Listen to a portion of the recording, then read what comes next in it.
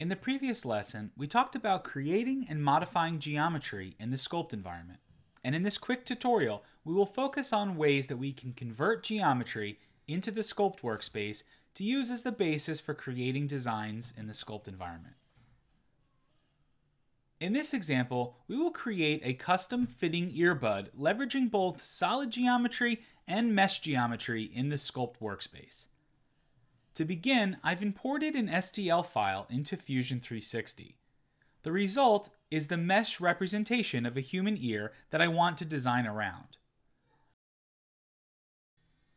Fusion 360 has the ability to import, edit, refine, and repair mesh geometry in the mesh workspace.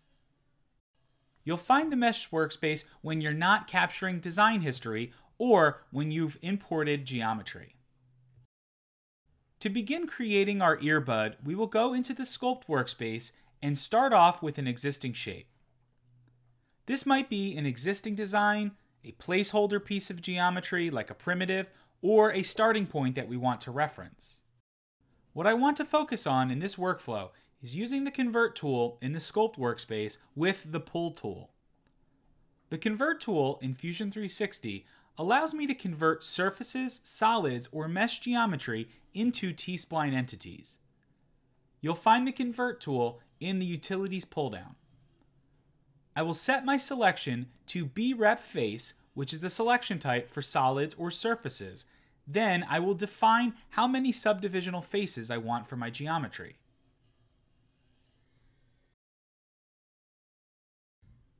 You can see the result is a T-spline body converted from the original earpiece that I can now begin to sculpt with. Next, I want to use the Pull tool in the Modify menu. The Pull tool allows you to snap T-spline vertices to a face or surface.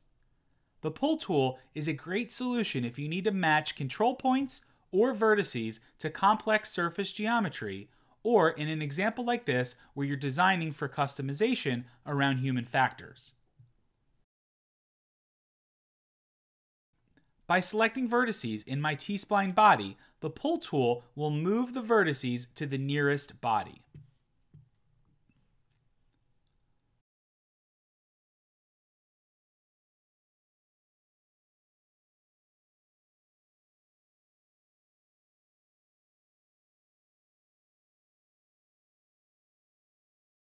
On the inside of the ear, there's quite a bit of curvature change.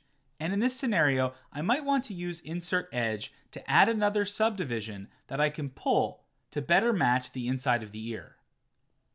The resulting geometry is a T-spline that is a tight fit to the mesh geometry that I'm trying to design around.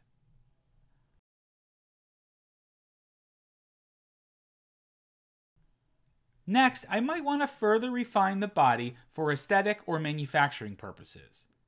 I will use Edit Form and the Scale 0 technique that we covered in an earlier lesson to flatten the inside edge of the earbud. Setting your pivot is an easy way to define the reference that you want to maintain when moving or scaling in Edit Form.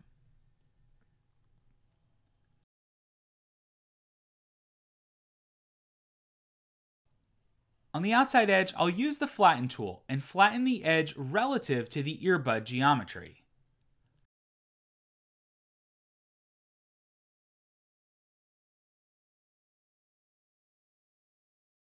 If we reevaluate the geometry with the mesh turned on, we can see that the resulting T-spline shape is a tight fit around the mesh geometry that we imported.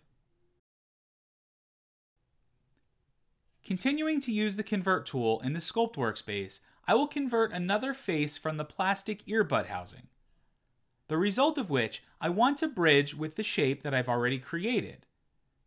So thinking ahead, I know I want to maintain an even topology to bridge from.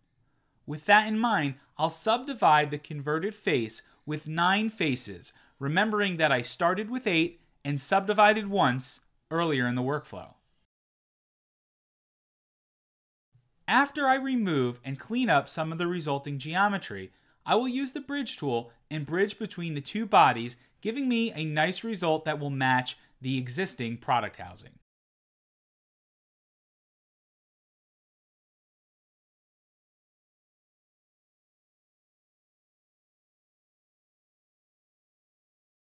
Last, I'll repeat the same technique by converting the interior solid face, subdividing the geometry appropriately with the intention of bridging between the two resulting edges.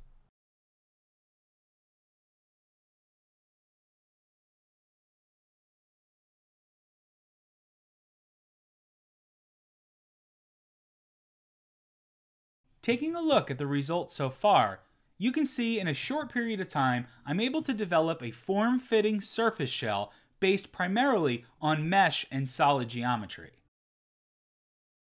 Now it's time to finish this shape by thickening the geometry and bringing it back out of the sculpt workspace as a solid body. To do so, I'll use thicken, which can be found under the modify menu, and I will give this shell a uniform volume using this tool. Instead, I could have patched, stitched, and shelled the geometry, all depending on the desired result. In this case, with a continuous closed form, I can use the convert tool one last time, and this time convert the T-spline entity into a solid body. Using the convert tool, we'll run a geometry check for self-intersecting faces. When in the sculpt workspace, self-intersecting faces are often difficult to see, especially in smooth mode. If you run into an issue where you cannot convert your form into a solid, switch into box mode, find the faces that are self-intersecting, edit, delete, and repair the offending faces. In this tutorial, we focus mostly on converting geometry into the sculpt workspace and using pull to match T-spline vertices to bodies in Fusion 360.